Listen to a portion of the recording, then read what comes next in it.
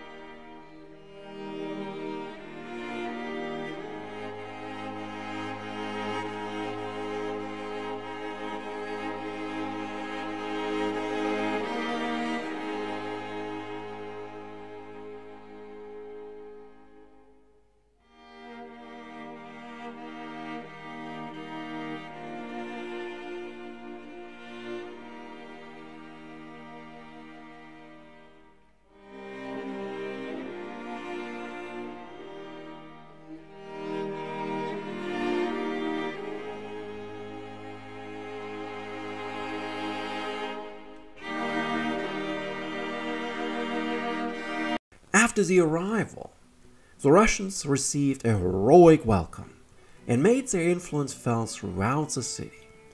The first permanent Eastern Orthodox house of worship appeared in the city during the visit. The officers of the fleet were dined and celebrated by the city officials and elite. When a fire broke out at one of the city's wharves, threatening the city, 200 Russian sailors came on land to assist the city population to fight the inferno.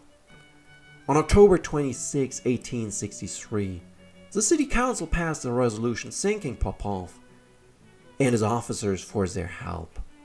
They received gold medals as recognition of their service.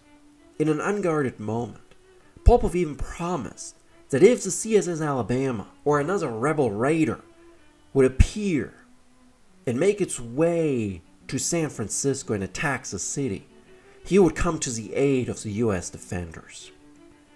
While the city cheered the declaration by Popov, the Russian minister in Washington, Edward Esther, reminded Popov that he had to avoid any action that would question Russian neutrality in the ongoing war of the rebellion. While certain media today still claim Popov's statement deterred rebel raiders, that reader's view is based on hindsight and not history. Confederate raiders like the CSS Alabama never had any intention of attacking a U.S. port, making it past Fort Point with its 55 cannons and Fort Alcatraz with its 8 cannons. In a battle between naval forces and coastal fortification, there was always a clear winner during the 1850s and 1860s. That were the land-based artillery emplacements. Not to mention that neither the CSS Alabama, which was rumored to threaten San Francisco, or the CSS Shenandoah were likely to make an appearance, as they were far away from this area anyways. At the same time, we also have to consider why the Russian government, and in particular the head of the Ministry of the Navy, Nikolai Karlovich Krabbe, dispatched Popov as well as Rear Admiral Stefan Lesovsky to the United States. I'll include Krabbe's orders to Lesovsky, which also apply to Popov, at the end of this video.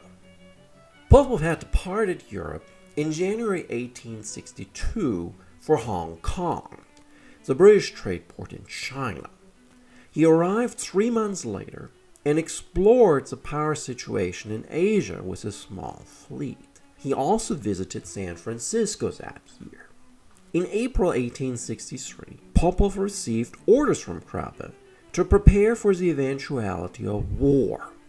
Because of the situation, a telegram announcing the commencement of war would go to Omsk, the end of the Russian telegraph line.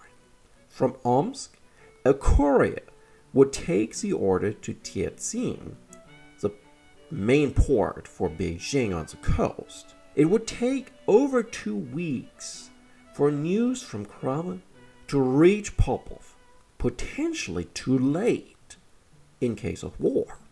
Instead of hanging out around Shanghai or Hong Kong, Popov decided, on his own volition, to take his fleet to San Francisco.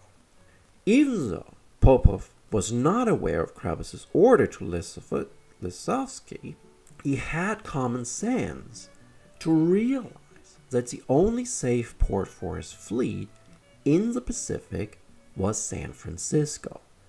Thus the question arises, why would the Russian fleet look for a safe port? The reason related to what historians have come to call the Eastern Question. As the Ottoman Empire, often incorrectly shorthanded into Turkey, declined, Russia and the Ottomans went to war almost every 20 years as Russia tried to push into the Mediterranean. The first 19th century conflict in this regard brought Greek independence, and the most recent iteration was the Crimean War. Furthermore, the second reason related to Poland, which had disappeared from the European maps in the late 1700s. The reorganization of Europe in 1815 had created what became known as Congress Poland, governed by the Russian Tsar. The Poles had resisted Russian rule in 1830 and again tried in 1861. The Russians were able to maintain order despite over 100 demonstrations around Poland and the death of 200 Poles in Warsaw in April 1861 during protests. In January 1863, the situation exploded again, and for the next year and a half, Russian forces fought to suppress the Polish rebellion. European sympathies in London and Paris were with the Poles, and there were genuine but unfounded fears that France or Great Britain might get involved and Europe might experience a repetition of the Crimean War. At least the Russian leadership worried enough about this eventuality to dispatch its fleet to North America, out of harm's way and in a position to use them against their enemies, i.e. Britain or France. Neither London or Paris had any intentions of repeating the Crimean War, but it were these European fears that brought the Russian fleet to New York and San Francisco. This was not a sympathy visit. Let's be clear about this. This was not a visit out of sympathy for the United States. This was part of the European chess game of power politics. It is interesting to consider how many historians of the War of Rebellion refuse to acknowledge the importance of the far west of the United States. But in San Francisco, the War of the Rebellion in the west, far west, and European power politics met with the Russians sailing into San Francisco Bay. Thank you for watching this episode of the War of the Rebellion channel. If you liked the material covered, please like and subscribe to the channel. Hit the notification bell for new episodes. If there's a story of this War of the Rebellion you would like covered, please leave a comment. Use the comments to engage in conversations. Thank you for patronizing the War of the Rebellion channel.